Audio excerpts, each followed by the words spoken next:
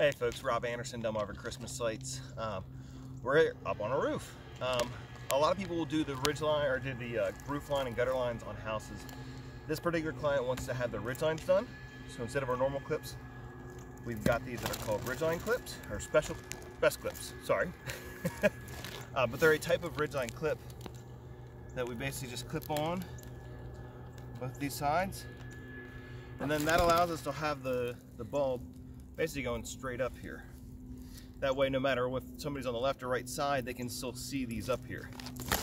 They go on nice and easy, pop off easy too.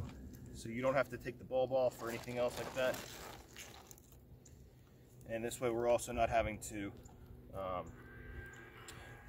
slide underneath these ridge shingles.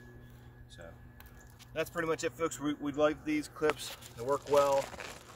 I like that they've got the multiple, depending on how wide that actual shingle is. You've got it for there, there, and there. They'll stay on nice and easy, but then when we're ready to take them off, look, it even wants to stay there, even if it's not all the way on the right spot on it.